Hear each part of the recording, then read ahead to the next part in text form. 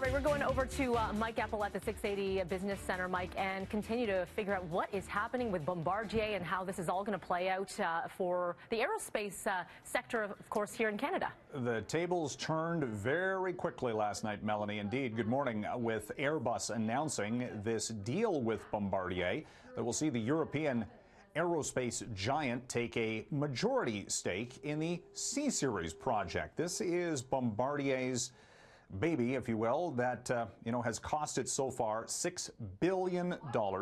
It has had limited sales and is now the center of a massive trade dispute with Boeing, which got the U.S. Commerce Department to slap a 300% tariff on any C-Series planes shipped to the United States. With this deal, Bombardier potentially could avoid all that because Airbus can move some of the production, have some of these C-Series planes built at an existing facility that they have in Alabama.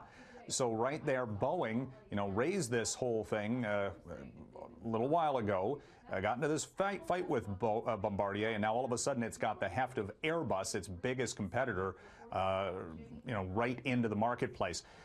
It raises all sorts of questions, though, of course, about how much money the Canadian government and the Quebec government have already put into the C-Series, how they're going to get money back. $1 billion spent by Quebec so far protects some jobs. Raises some questions about a European player coming into the Canadian aerospace industry.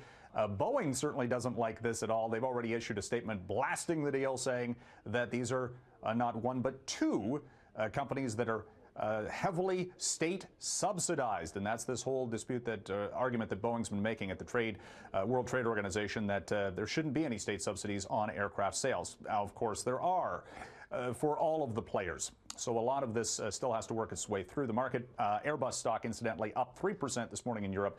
Bombardier should get a lift on this as well.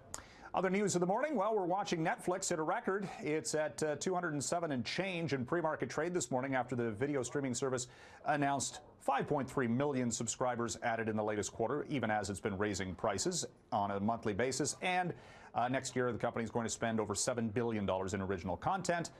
We're also coming into today's trading session with Wall Street looking at yet another milestone, potentially for the Dow Jones Industrials average, which is only 44 points away from 23,000. We'll send it over to the studio.